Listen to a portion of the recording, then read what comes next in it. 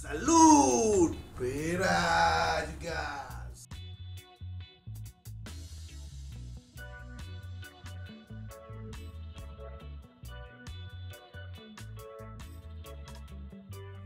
Hai, Assalamualaikum warahmatullahi wabarakatuh.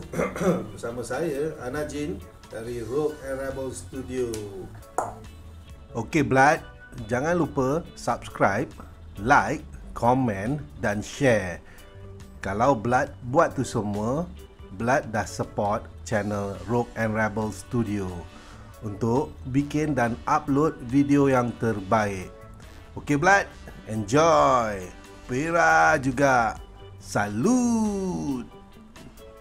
Okey, dalam Filmmaker Shout Out kali ini ada 3 video lagi aku kena react, kena shout out kan bagaimana cara dan teknik pembikin filem menghasilkan komersil ad ataupun promo ad ataupun short filem menggunakan kreativiti mereka. So kita cut it short, kita make it simple, kita terus dengan Filmmaker act, Filmmaker react, shout out.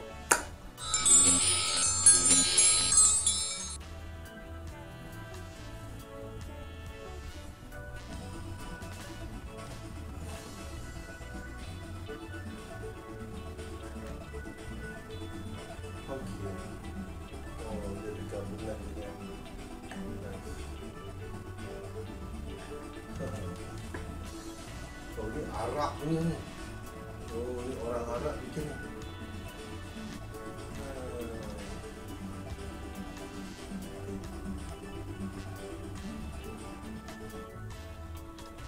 Okey.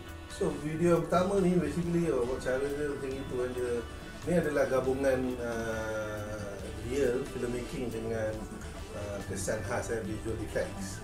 Jadi ini adalah satu teknik yang biasa tapi dia menarik kerana dia banyak menggunakan shot dan digabungkan dengan visual effect. Contoh macam ni ramai yang merasakan senang ni nak buat benda ni kan, tapi sebenarnya tu dia, aku rasa ini adalah satu benda yang mahal kalau nak dibuat kan. Jadi kalau kita nak buat pun kita kena ada cost. So kita teruskan dengan video nombor 2 kita. So video nombor 2 ni aku tak pasti apa. Basically dia adalah satu, tengok je lah. Oh, okay, produk. Oh, shit.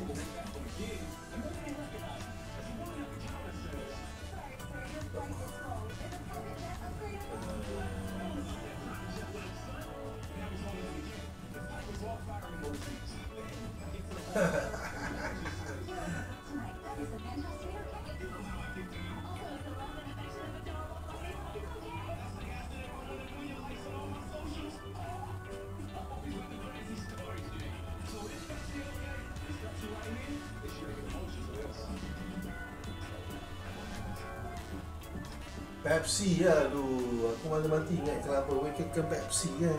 Shit man. Oh, dia iklan dalam iklan Okay. Okay. Alright. So kita boleh lihat kan bagaimana collaboration yang antara pembikin filem dengan kru filem untuk menghasilkan satu komersil ataupun iklan yang agak menarik dan berbeza daripada biasa. Tapi proses dia tu orang tak tahu kan. Tapi dengan melihat video Pepsi ni, dia menunjukkan bagaimana sebenarnya kamera tu bergerak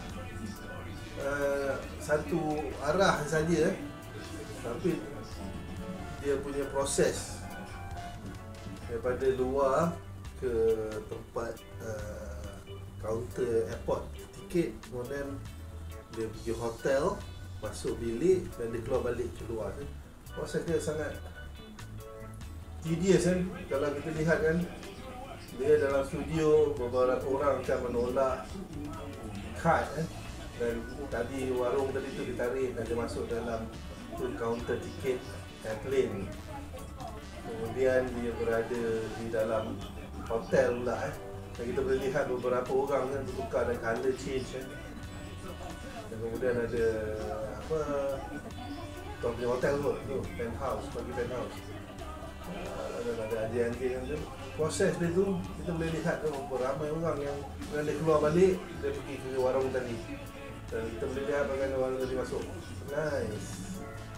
This is what filmmaking. The magic of filmmaking.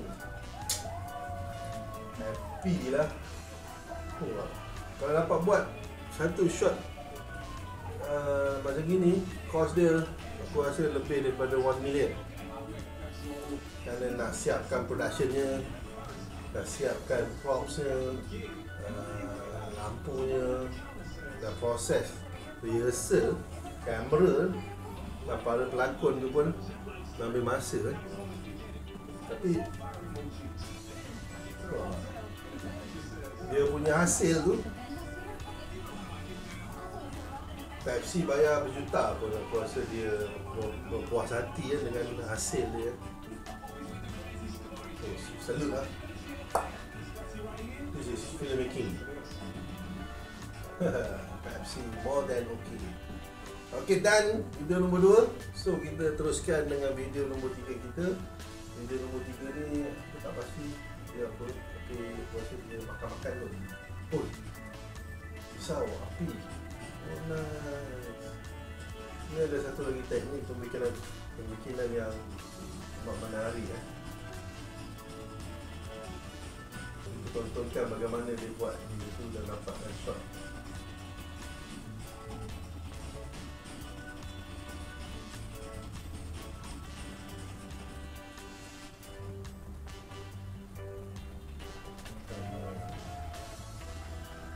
Okay, aku rasa tadi video yang episod sebelum ni ada 2 daripada pembikin filem ni yang bernama bikin.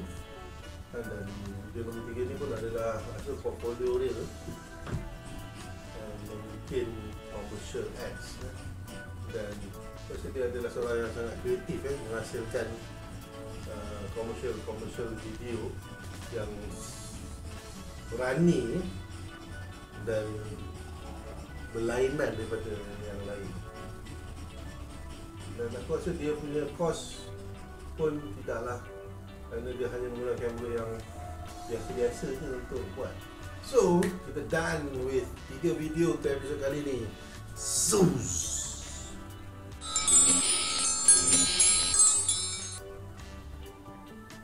Okay, seperti biasa aku sebelum ending kan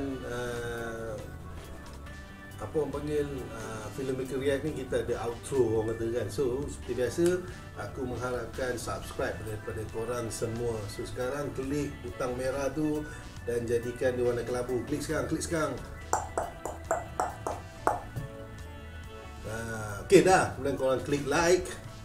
Okay, dan korang boleh juga tinggalkan komen-komen yang konstruktif supaya aku juga boleh respon secara konstruktif terhadap apa yang korang komen, supaya kita dapat belajar dan kita dapat bertukar-tukar pandangan. Okey, dan satu lagi, korang juga boleh share semua video-video yang ada dalam channel Berhubung Studio ni kepada kawan-kawan korang semua. Dan sebelum itu, jangan lupa untuk klik notifikasi bell, kerana dengan klik notifikasi bell korang akan dapat kemas kini daripada aku, Anajin, dan Berhubung Studio. So akhir kata, salut! Gas!